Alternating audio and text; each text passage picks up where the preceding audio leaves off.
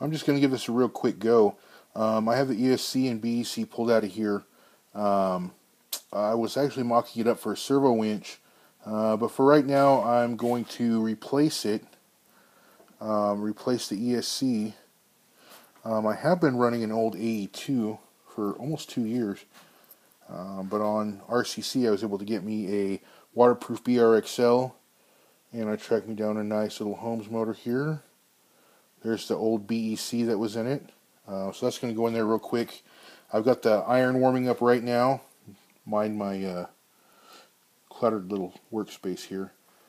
Iron's warming up. But I just wanted to show off really quick.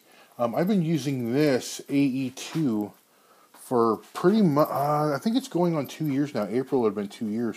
You can see I got it stripped down. I've got the BEC pulled off of it.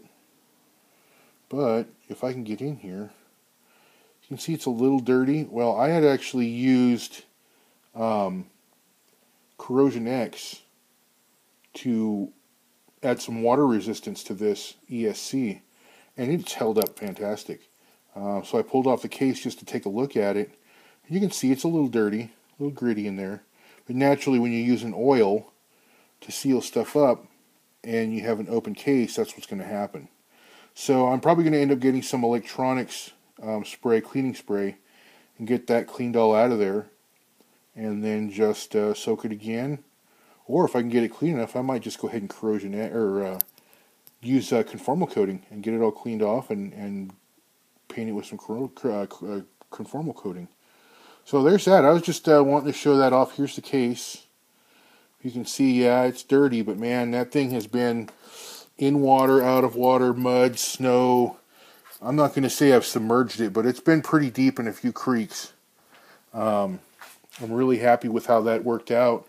So if you're ever looking at that method, don't be afraid. I believe I dipped it 2 or 3 times and let it dry out in between, drip, dry, in between dips.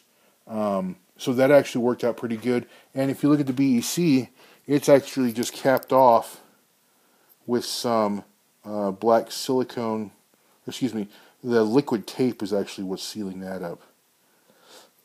And then usually what I'll do is I'll just take the silicone grease, the dielectric grease, and put a little bit in the plugs and plug everything back in, and here we go, off again. So that's what's going to be going back in here. Very happy with the performance of the Holmes products I've been using. I've got a few more coming up in the next truck. Including, I'm hoping to get the spools here soon too for the axles, to go along with the electronics I have. I believe have a BLE and a Trailmaster 13.5 turn, and I also have the one-piece outdrive unit for the transmission. So I've ran that already once or twice, and it's really, really nice. So that's where I'm at right now. Just wanted to show that off. Well, I'll be going back in this little bugger. I'll catch you all later.